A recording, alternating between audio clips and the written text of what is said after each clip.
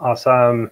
Thanks everyone for joining us today. I'm very happy that we are starting a new stream on quantum technologies, and my good friend Reza is going to be leading that stream. And today he's going to do a quick overview of what's happening in the space of quantum technologies. Hopefully, as we go forward, we will be doing more sessions on these, on both what's happening on the quantum technology side, as well as quantum machine learning and applications of machine learning to quantum. And on that topic, tomorrow at lunchtime, we have another session where we will be talking about using RNNs for approximating the ground state of quantum systems. So with that, I'm going to quickly ask Reza to do a quick intro, and then we start the session by going over some concepts. Thank you so much, Amir. Thank you very much. Hello, everyone. I'm so excited to be here. My name is Reza. Good morning, good afternoon, good night, depending upon where you are in the world. I know we are live on YouTube. So thank you so much for joining us today. As Amir mentioned, my name is Reza. I have a PhD in physics from University of Tennessee in Knoxville in USA. And then I was a postdoc for a while at Texas A&M University. Then I decided to change the course, and I started basically a quantum computing startup named QSpice Labs here in Canada, in Toronto, thanks to Creative Destruction Lab and all the great programs that they offered and all their helps. After that, I moved basically to Y Combinator in USA. The name of the company changed there to Aurora Quantum Technologies, so you might find me with both names, QSpice or Aurora Q. I am the co-founder and CTO at Aurora Quantum Technologies. Also, currently, I'm a researcher at the University of Ottawa. I work with the structured quantum optic groups here at Department of Physics and Max Planck Center for Extreme Quantum Photonics. If there's anything else, I'm more than happy to answer, Amir. Perfect. So the way we usually run these sessions is that at the beginning we go over a bunch of concepts to make sure that everyone is on the same page. As you're going to go through your presentation, you're going to use these concepts. So you want to make sure that everyone understands what those mean. So I'm just going to throw a bunch of concepts at you, and if you can give a 30-second description of each, then we can move on to the presentation. So the first thing is a quantum bit. So what is a quantum bit? Great. That's a great question. Of course, everything starts with qubits in this field, Amir. And qubit is basically the fundamental unit of information in quantum computing. So it's very much analogous to a bit in digital computing, a 0.5 volt on and off switch. So the same story in quantum information science. It's a fundamental bits of quantum information that you cannot have anything smaller than that. Okay, perfect. And and there is this concept of multi-qubit systems. So is that essentially similar to how we have multi-bit systems in classical computing? Not exactly. And that's where all the power of quantum computing comes to play. When you have multiple qubits, the space that they gave you for computation grows exponentially. And basically, if you have, let's say, 2 qubits, then your space would be 4 dimensions. And if you have 3 qubits, you have 8 possibilities to do computation on. If you have n qubits, then there will be a 2 to the power of basically n. And that's where all the greatness of quantum computing and what it has to offer comes, basically. Okay. And so you use these qubits and multi-qubit systems to encode the information, as you're saying, but then you need to do the computation on them, and you use quantum gates. Can you talk a little about quantum gates? Of course, exactly. Just very much similar to classical computing, you need gates to do your computations. There are single qubit gates and there are multi-qubit gates. For example, the most basically famous one is the Pauli gates. X0 gates is a 2-qubit gate. So X, Y, Z, and Hadamard gates, you have all those just very much similar to digital computing. Basically, one of the fundamental issues we have right now with quantum computing is the noise in all these gates and how long we can keep them to be basically in the quantum states. So the time that you can keep them as quantum before they decohere and the quantum information is basically lost, that's how you find which qubit is which gate, quantum gate is better than the other quantum gates. Okay. And so then there are single qubit gates, multi-qubit gates, and multi-qubit gates are the ones that you use to get the interesting effects in quantum, like entanglement. Exactly. Right. Can you talk about, superpositions, entanglements, and interesting effects that you can create using multi-qubit gates? Of course, that's a great question, and that's how the fundamentals of quantum computing is based on these two phenomena that you mentioned: the superposition and also entanglement. So, superposition is really interesting, which is the intrinsic of a quantum system. I have more slides and details about it, but in general, comparing to classical world, you have a 0 and 1. You have a turn on switch or turn off switch. In quantum world, it can be on 0 states, or it can be on 1 state, or it can be a combination of both of these, or it can be basically anything in between 0 and 1 and all the continuous space between them. This is basically superposition. And now, even more interestingly, beside one qubit, if you have multiple qubits, you can have a superposition of these qubits all together, and we call that phenomena entanglement. When two qubits or two quantum systems are in entangled position, basically what it means is if you know the quantum information about the other one of them, you know everything about the other one, no matter how far they are physically apart. It's really kind of counterintuitive phenomena, because we are used to know that, okay, if you have an information, it takes some time for that to travel to go to the other party. But when they are entangled in this state, they basically, everything is correlated between these two parties.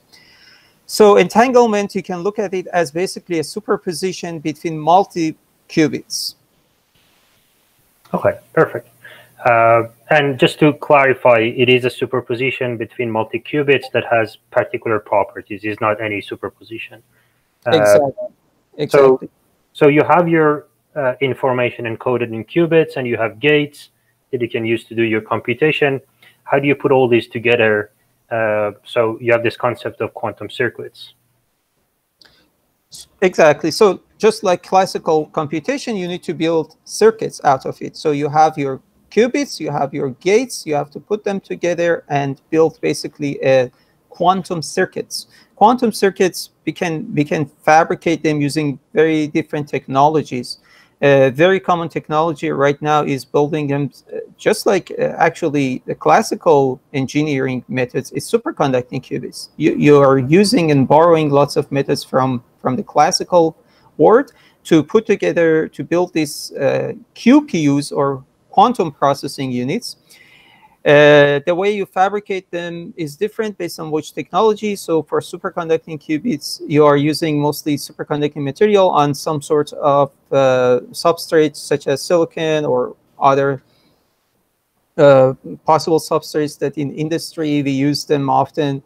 And if you are using the photonic technology, it would be, of course, different how we put together these quantum circuits. There we are mostly using, let's say, interferometers and often like a Mach-Zehnder type interferometer. And then each one has its own basically details that we must pay attention, how to basically encode these quantum states, how to encode the information, how to manipulate information, and how to read out from your quantum processing unit. There are many other layers beside the physical quantum unit to be able to interact with a QPU from classical world, classical engineering, all the way to that physical quantum layer. Perfect. And So you have your quantum information, you have your circuit, and the circuit is in principle implementing some sort of algorithm to achieve a particular objective, to do a particular task. So can you talk about quantum algorithms and probably give a couple of examples of the famous ones? Sure, sure. That's a great question. There's always a classical layer. So you can't talk directly to the quantum level. So there are classical computers involved, several layers. But then at the end of the day, you must basically be able to talk to these quantum processing unit. And that's the way we do it, is using quantum algorithms. We have quantum algorithms since 1992. So you can imagine it's not exactly brand new. The very famous old one is Deutsch-Jozsa algorithm. These were like beginning of this field. The field basically started somewhere around 1982 by Feynman's proposed, and then 1992, I believe, the first quantum algorithm was developed. And it has proven that they do have a speed-up advantage comparing to their classical counterparts. The good thing about these quantum algorithms is, for example, at the very basic level, instead of doing lots of measurements the way we do in classical computing, consecutive measurements, here you can do one measurement, for example, and find the property for many possibilities. Deutsch-Jozsa algorithm was the first one, but the very most famous one is the Shor's algorithm, which was developed in 1994 by Peter Shor. Back then he was at Bells. Now I believe he's at MIT University. Shor's algorithm was the first to implement a basically quantum speedup, which is exponential speedup comparing to their classical counterparts for factorizing very large integers. Why is it so important? Why is it so interesting? And why is it scary? Is because most of our digital security is based on this. Factorizing very large prime numbers is a hard task. It takes perhaps millions of years with classical computers to be able to do such things. But Peter Shor's algorithm was proven to give you an exponential speedup to factorize large prime numbers, and that basically kind of puts our digital security in danger.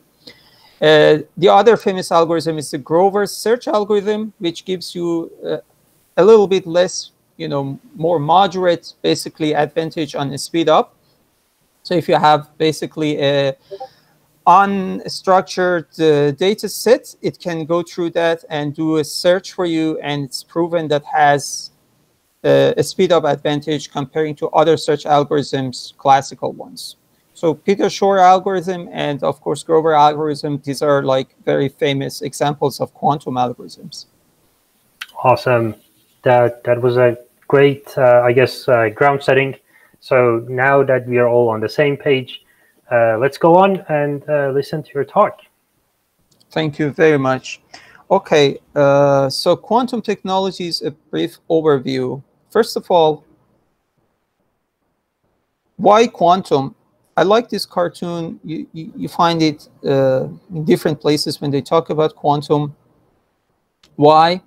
Why is it interesting? It's how your quantum prototype coming. Well, it is simultaneous states of being both totally successful and not even started. That's kind of referring, this joke is referring to the superposition principles. And of course, here when it comes tricky to do the measurement, it's because when you do a measurement on a quantum system, it does change your system.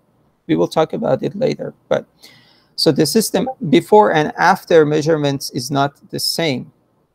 Now, why we do hear a lot about quantum computing, why originally, I think Feynman suggested that for simulating quantum systems, we need to move on from digital computing to quantum computing.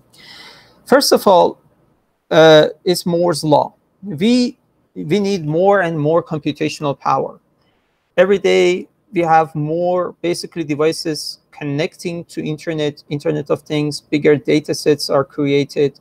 Bigger problems that we have, problems such as climate change and These days we are dealing with this whole pandemic problem. They need lots of computational power.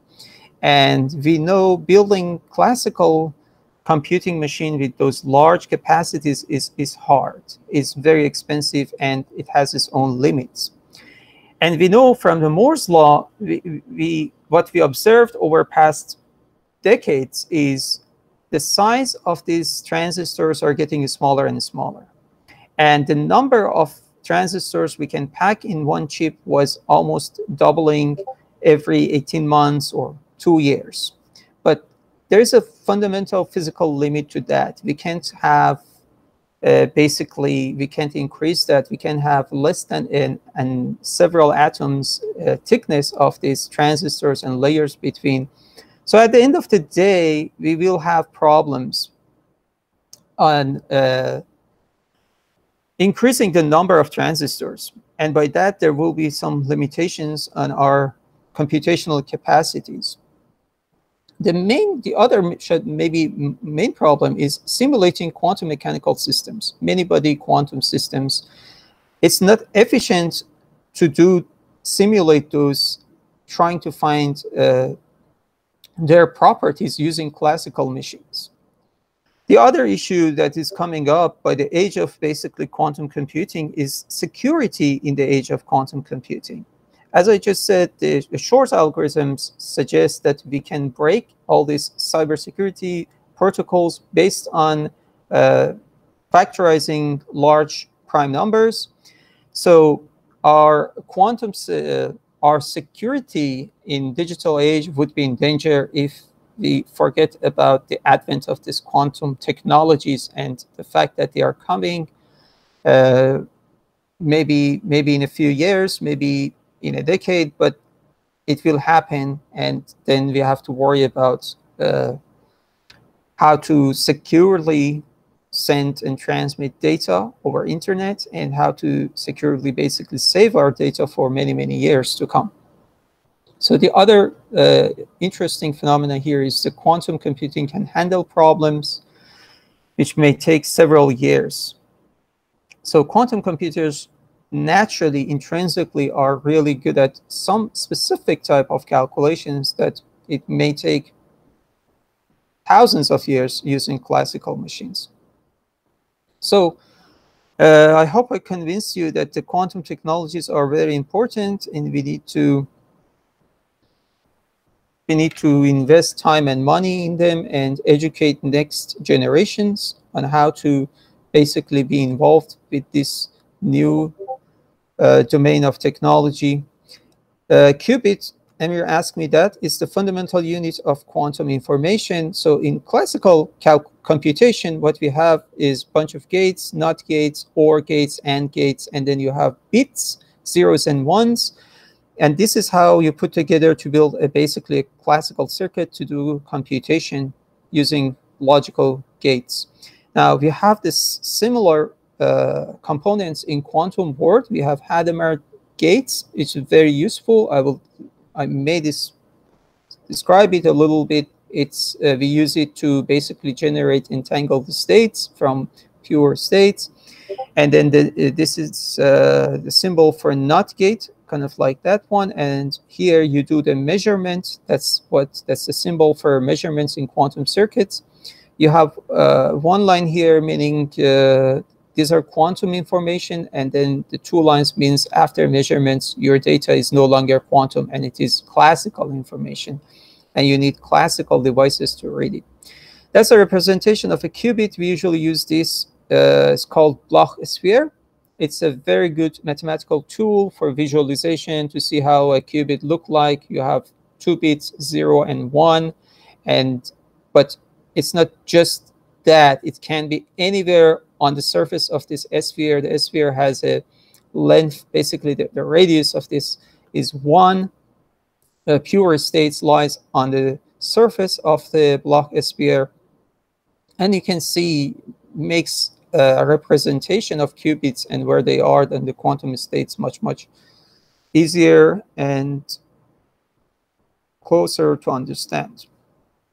Okay, quantum information processing. Quantum information was originally suggested by Feynman. He has a paper in 1982 published about simulating physics with computers, and he suggests and proves mathematically that doing this with classical computers is never going to be efficient process. These days, we hear a lot news about quantum supremacies. People love to announce they achieved quantum supremacy. I personally don't like this word. I don't know who first time mentioned this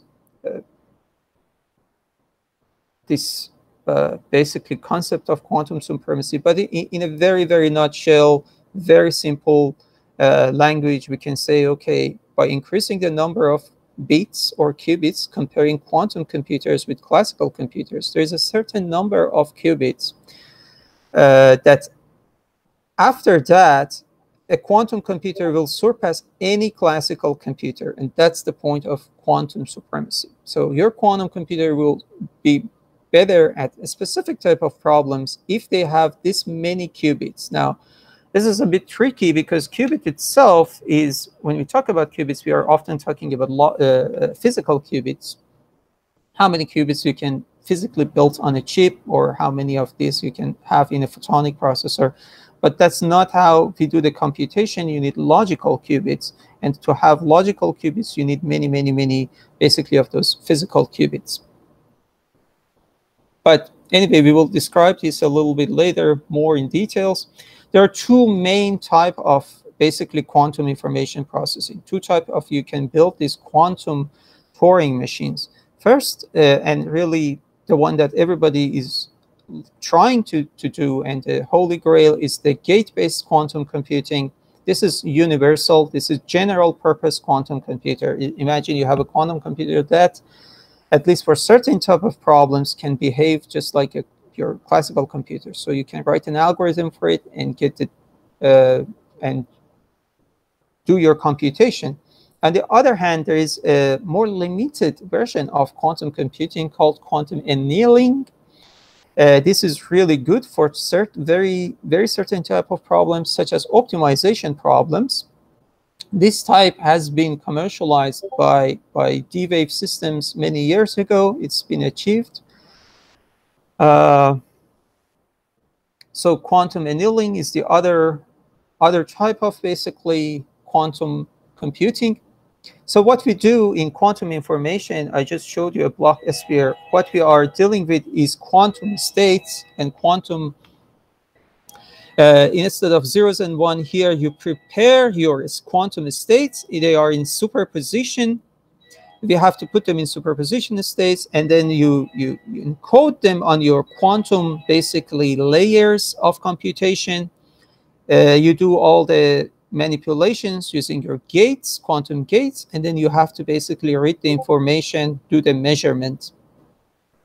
Quantum measurements are actually like very tricky. It's different from what we do in classical world, but as a general rule in quantum physics, when an observer do a measurement, it changes the quantum states of the system. So the system won't be the same as before the measurement. So in general, we are exploiting basically quantum entanglement and quantum superposition. Also, sometimes we call it quantum interference. To do your computation is intrinsically probabilistic. So it's very different from what we are used to, which is deterministic computation. Here, you don't have that determination. You have probabilities. But the good news is basically lots of times these probabilities, when you do a computation and do the measurement, they kind of fall very much near the right answer. So if you do the computation enough number of times, at the end of the day, you will have an answer which is very, very close, or the exact answer basically to your problem. But you can imagine it's not going to work for all problems. Perhaps you don't want to do such a thing for running an app on your phone. But if you had a problem such as, for example, quantum chemistry problems, that there are many, many, many, many possible solutions to a problem, but only one of them is the real answer that you need, or just getting close to that answer is good enough. This will be a very efficient way. While, you know, in classical computation, you must go through each and every one of those solutions one by one and then measure it and see, okay, is this the right answer? No, let's go to the next one, next possibility. In quantum world, you can do all of them at the same time and then get your probabilistic answer to that problem. Okay. So I mentioned quantum technologies. I didn't say quantum computation. Why? Because there are many other technologies, and as a matter of fact, lots of them, some of them are much, much closer to actually be commercialized, to be industrialized and practically be used than quantum computation, at least the gate-based general purpose quantum computation. But the biggest promise and the biggest hope and challenge is in the quantum computation part, of course. This interesting, kind of look like a chandelier, is, you know, IBM quantum computer, and you see them everywhere on the internet, these really interesting photos. Basically, they have several layers. This is, of course, a superconducting quantum computer. You have all these cables, everything is gold plated, and there are reasons for it. Many cables, they bring microwave signals. Your quantum processor is somewhere right here. We know, you know, outside world is around, you know, the room temperature, and then here you reach like few Kelvin, and here your quantum processor is basically sitting at millikelvin, basically colder than interspace temperature, and you can imagine how much energy and how much money and how much technology must be, you know, invested in these machines to reach these kinds of temperatures. There's a reason for it. Some of these cables are bringing basically signals to manipulate, to encode the data, to manipulate, and some of them are turning back the quantum information after the manipulation. Basically, your computation is done. So quantum computation is one part. Quantum communication is the other section of interest. It has been basically already tested. China, several years ago, they sent, you know, a satellite that is capable of doing quantum communication, very long distance between China and Austria. This particular figure that I have here is from our group here at University of Ottawa. The SQO group recently has been published. This is very interesting and first of its own kind. It's quantum communication underwater. This experiment was performed under Ottawa River. Interestingly, it has been done in some pools of water to practically show that you can do this basically quantum information communication even underwater for some special purposes. And our group has done this even over the city of Ottawa. It's very much basically ready to be commercialized. And quantum communication is the answer to the threats that basically quantum computation may bring to our, you know, to our internet and to our data security. The other part, the other section, is very much under lots of research, is quantum machine learning. People have been using quantum computers, even the very limited NISQ era quantum computers that we have already, and quantum annealing machines that we already have, to do some quantum machine learning and to prove that this some of those algorithms, protocols of quantum machine learning can be benefited from quantum computers. Protein folding, it has been proven that can be benefited. There are companies that I know of in Toronto. They are working on basically solving this very complicated, that it takes very long time or almost impossible using classical computers to do an exact computation, just because proteins are very big molecules. They are trying to employ quantum computation and those algorithms to simulate these bioprocesses and do some biology and chemistry calculations. The other part is quantum sensing. Already there are companies which do have commercially available basically of these sensors that are working based on phenomena, quantum mechanical phenomena such as superposition and entanglement. That's basically perhaps the closest one to be commercialized. Of course, the other application for quantum technologies is quantum simulations, quantum chemistry, because quantum chemistry, you are usually dealing with big molecules. Big molecules are made out of many, many atoms.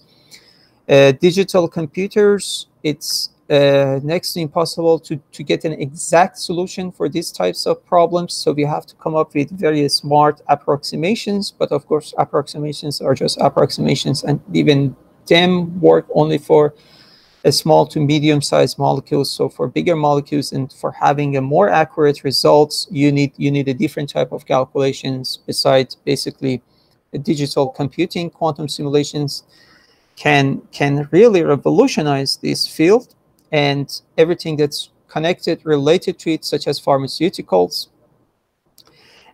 Quantum engineering, designing new materials is another big promises of quantum computers. Also, you can think about this. Quantum engineering is coming up with innovations, ideas that can, create materials and phenomena that you need to do quantum, let's say, other branch, such as quantum computation. So many people are working on basically enabling technologies that you need, because these building these quantum computing machines needs a very special type of materials, very special, as I mentioned, for example, about the temperature that they are working at.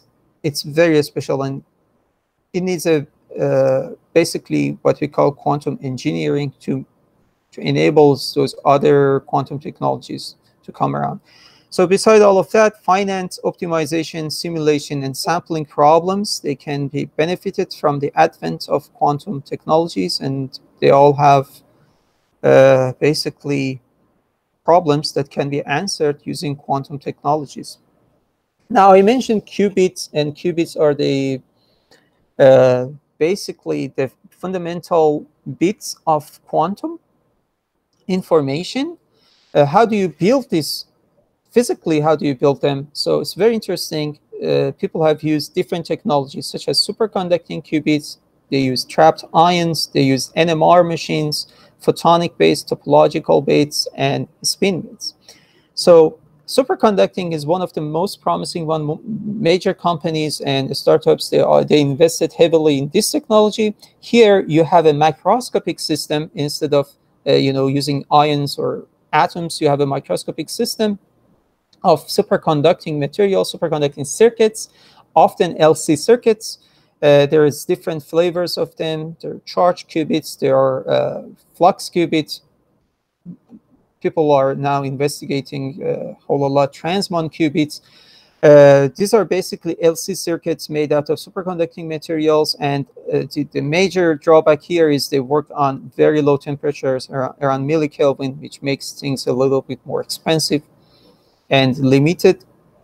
But there are lots of promises using superconducting qubits, and I think a very important aspect of it is we already know how to design, how to fabricate these kinds of qubits based on our classical engineering and classical experience that we have. So we employed those methods in fabricating this type. Of course, there's trapped ions. Trapped ions is one of the more mature ways of building qubits. They are scalable. I don't want to get into all the details of it, but this has lots of promises. There is a company called IonQ. They are pioneering in commercializing this type of quantum computers. NMR machines has been used. In NMR, you are using basically the nuclei spin as your qubits, and to probe these qubits, you are using basically the strong basically magnetic field to probe the quantum states, as we usually do for NMR spectroscopy. Here we can use that for doing quantum computation. This method has been more or less proven that's not scalable. That's why perhaps you don't hear a lot about it. Photonic qubit, you can build basically qubits based on these Mach-Zehnder interferometers and other basically photonic elements in silicon substrate or other basically substrates, but silicon is often more or less industry standard.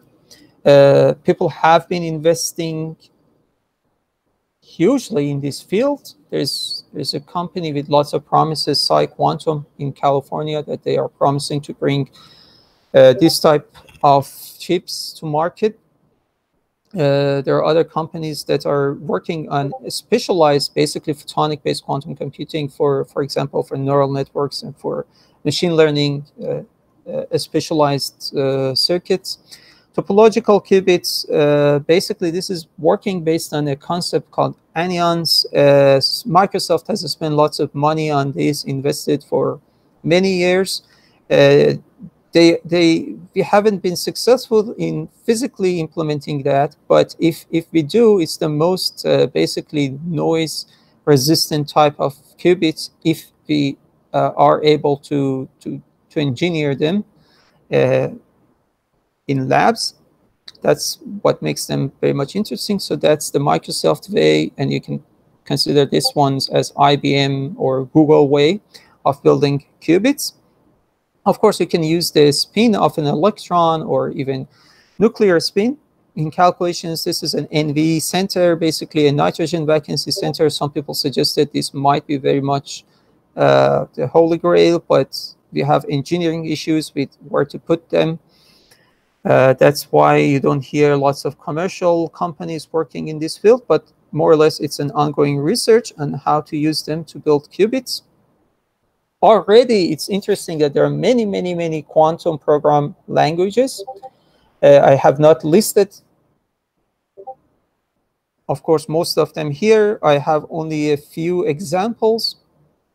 Even so, we do not have these practical, quantum computers yet, but there are many languages. And these languages are waiting for us to invent those quantum, basically, hardware that is required.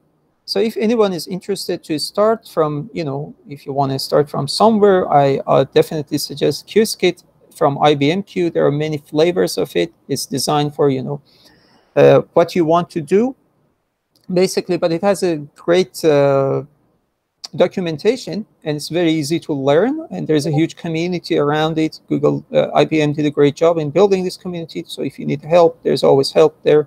There's Q-Sharp from Microsoft. Also, there are, other languages such as QCL. Of course, some of the companies, some of the startups, they do develop their own languages. Sometimes it's specialized. For example, this is Strawberry Fields.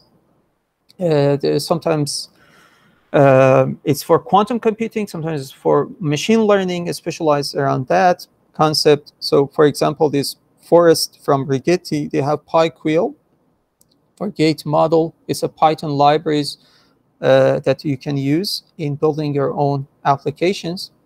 So there are already quantum programming languages if you are interested to go and learn.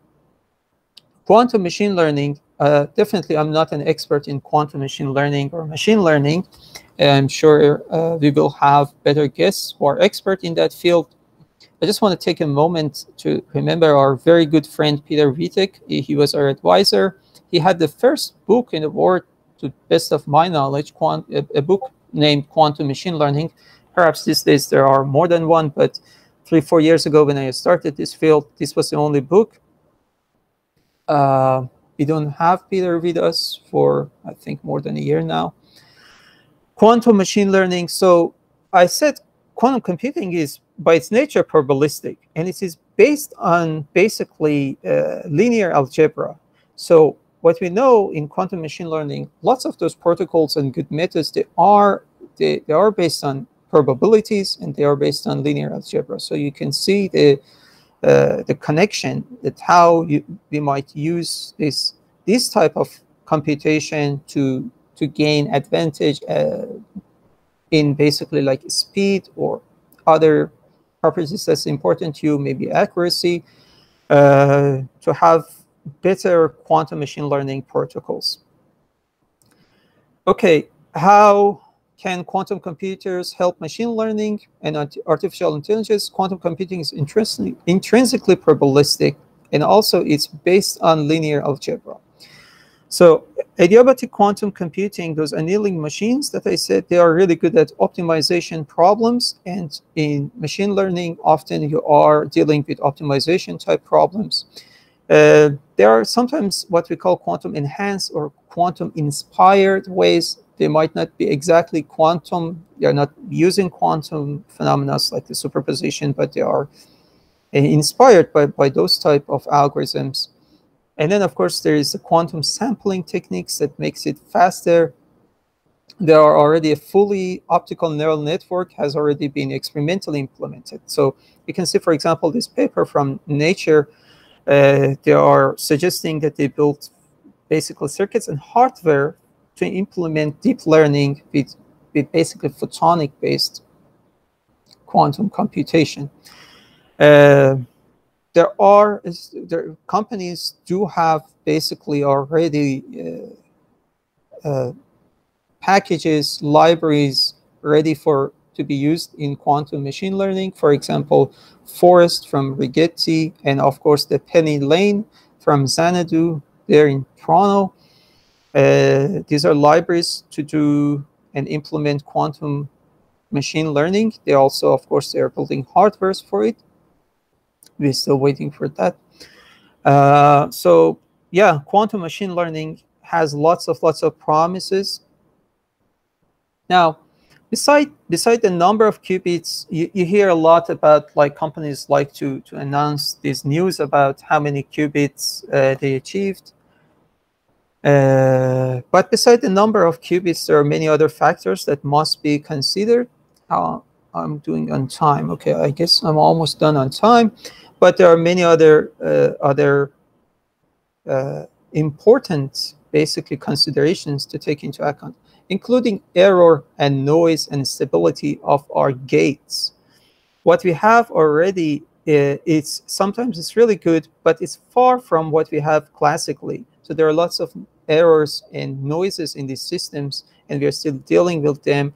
We are trying to have better hardwares. We are trying to have codes for error corrections, and by using a combination of that, basically being able to have a scalable quantum computers and have gates with good enough coherence time that you can implement many of these gates and do basically a big computation without them decohere and go to basically classical state, or basically the noise in the system destroy your quantum computation.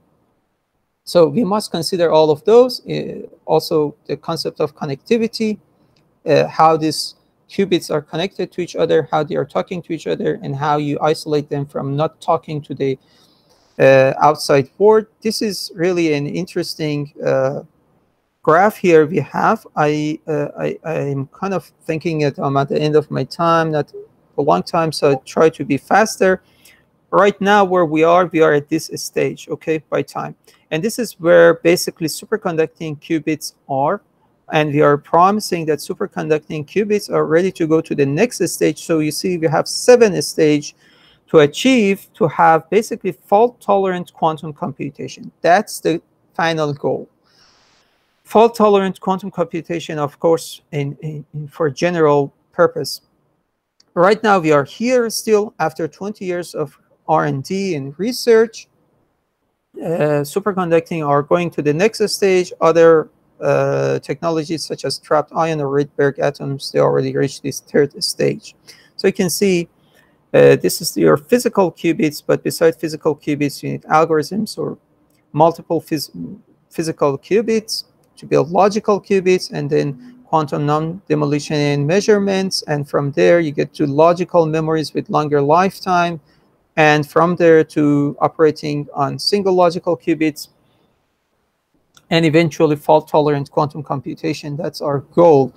This is another way of looking at basically a quantum processing unit. You have the physical layer. This is those atoms or superconducting qubits, whatever you have, whatever you're using as your technology.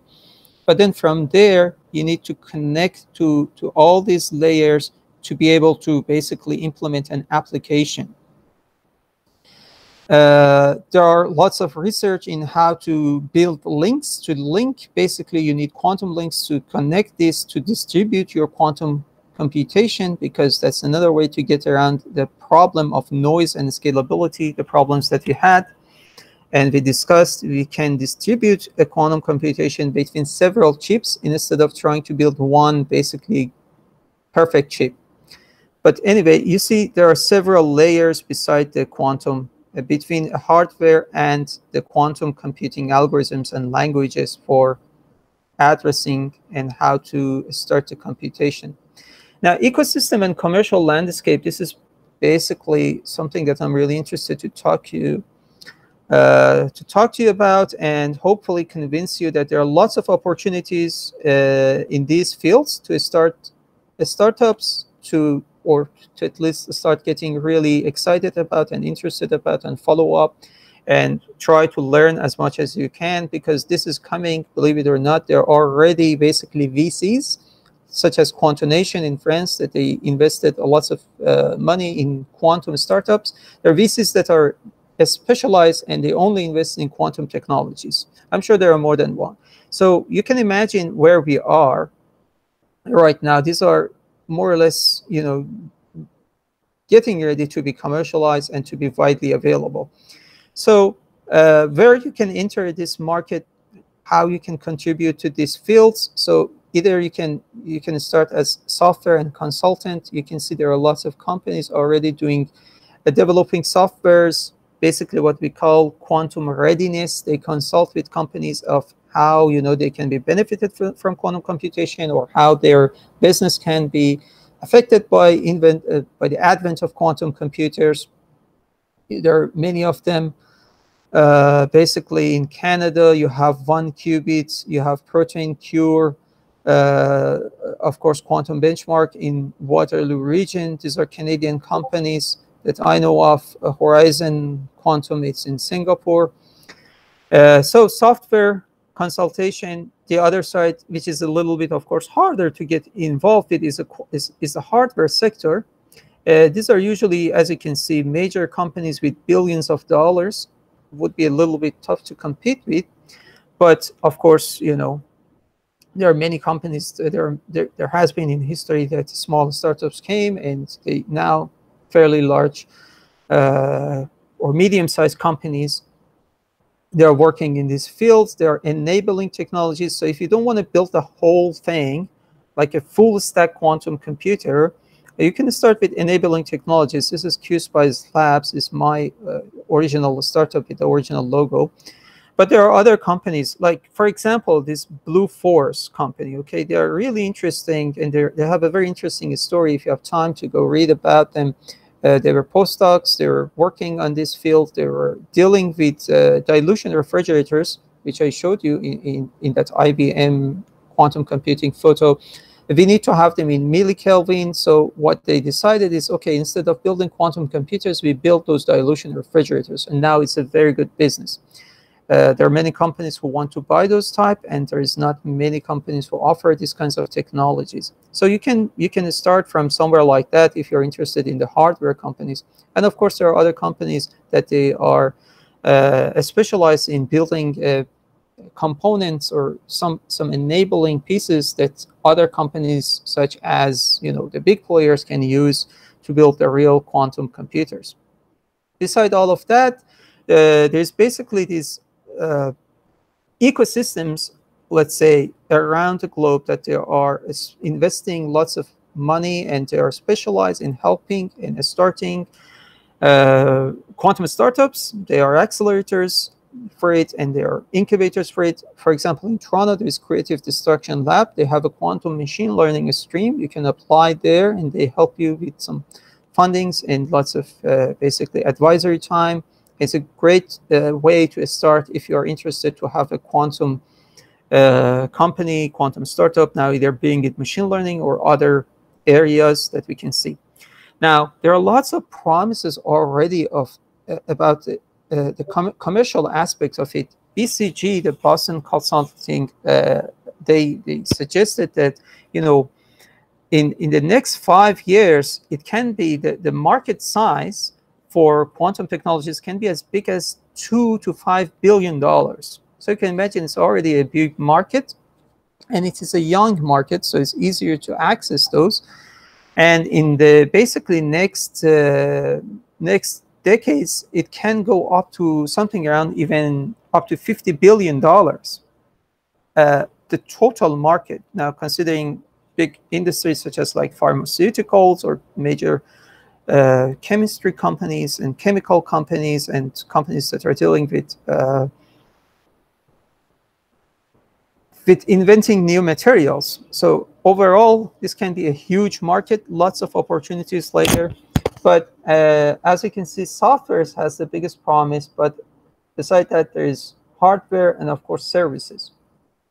And you can see from even this CAGR number, it's growing with 30%, which shows that the market is going to be pretty much a big and VC-friendly market.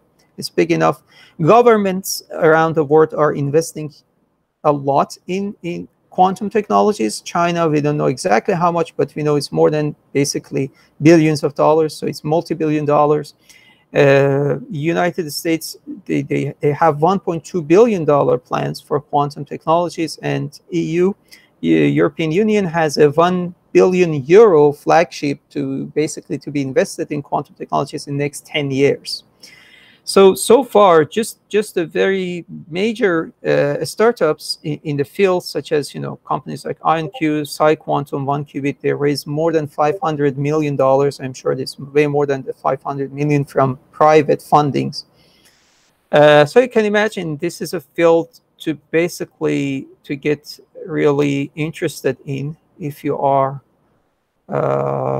thinking about being an entrepreneur and starting your companies. There are lots of fundings available. So what are the key challenges in starting these kinds of companies? Right now, to have that quantum revolution, I think the biggest problem right now is the talent.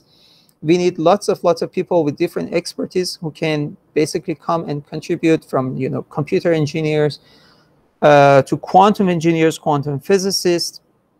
So shortage of talent in quantum technologies is something that we already know it exists, and it will be huge in next years and in decades. So if you are, I don't know, young and you are looking for new fields of research and study, you can think about quantum technologies. There's supply and demand issues on, as I said, those parts and components. They're very specialized. There are not many companies who can sell you those. Sometimes different companies, they're not still sure that they need to know and what these quantum technologies can bring for them. So you have to educate companies. You have to educate your customers. Also, there's a capital issue sometimes for some small startups. Reaching capital is the other issue. We need talent. You need, besides quantum physicists, you need people with talents and expertise in like material science, electronics, cryogenics, nanofabrication, and computer science. So it's not just basically quantum physicists. Supply, okay, we need components. These are very, very specialized components. Sometimes, you know, even finding these cables, it's hard. Not many companies can do that for you because they are very much specialized. In engineering, we never had to consider all these very, very small quantum phenomena. But here, for your quantum computer to work, you must consider those, and to make this work, you need very specialized components. So we need those kinds of companies. For basically quantum communication, we need the infrastructure. The current infrastructure data is not exactly something that you can implement all the quantum protocols. And also, of course, we need scalable, practical quantum computers if you want to do some serious quantum computation. Okay, to have a quantum ecosystem, basically what we need a quantum ecosystem that can bring user facilities.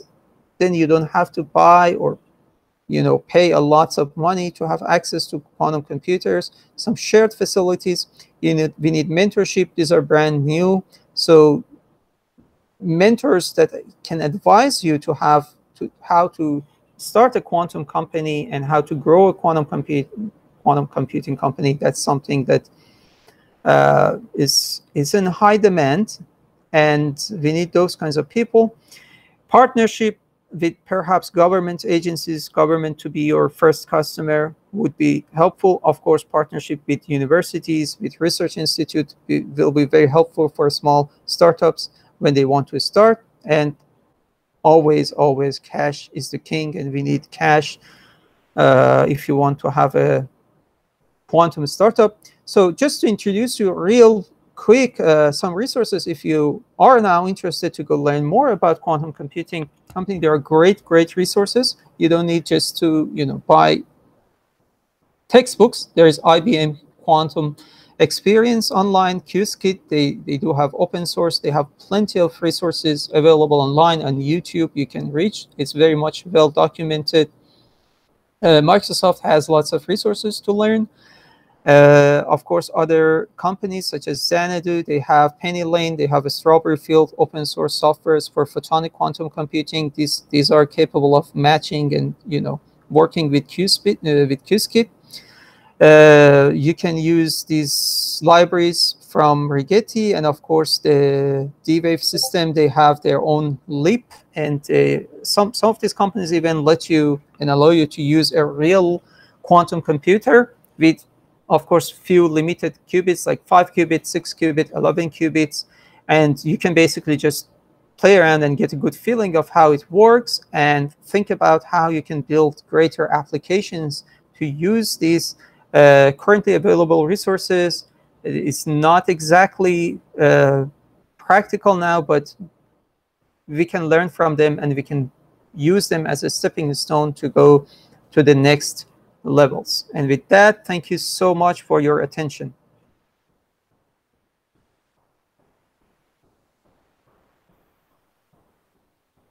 Thank you so much, Reza, for the great talk.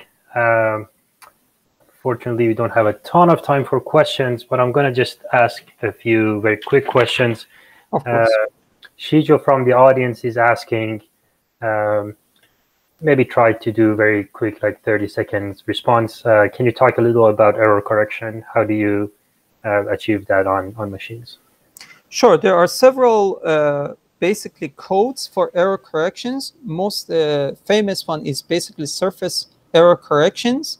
And beside the hardware part, you can use these codes and these algorithms to count for all the errors that is caused by basically the imperfections in your physical system. And doing so, you will have basically more reliable computations and results. But there are codes like surface code. If you want more information, you can look into the surface code for error correction.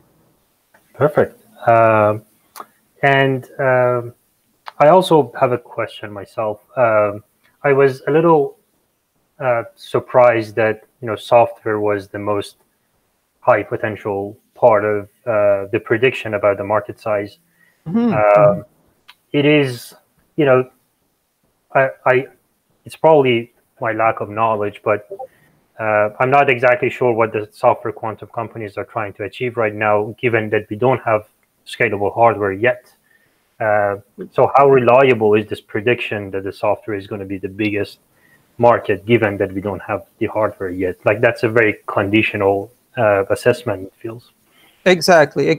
So maybe this is kind of, very much an optimistic estimation of we will have quantum hardwares, or we will have NISQ era quantum hardwares, the noisy intermediate scale quantum hardwares. So our quantum hardwares are not perfect, but if you can imagine having a quantum hardware that has, like, let's say 100 good qubits, you still are able to do some good computation. Now, I guess these estimations and these predictions is based on, okay, we're going to have hardwares. There are some companies that build the hardware for you, and then there will be many companies that using basically software technologies to build applications for quantum hardwares, and that's where the big money is, and that's where the market is, you know. So assumption here is there will be good enough quantum computers. Otherwise, of course, the market is not going to be so huge. Consultant and services, it's always there. You know, there are already several major companies doing consulting in this field. Okay, perfect. So we had 1 p.m. EDT, and at the end of our time, I really appreciate you put the time in to give us this talk today. And hopefully the audience can go to AI.SCIENCE and create an account there and follow all the events that are coming up in all our streams involving machine learning, or now you're starting quantum technology. Hopefully you get notified about what's happening. And I'm looking forward to the sessions that Rezaee will be organizing going forward. Thank you all, and hope to see you in the future. Thank you.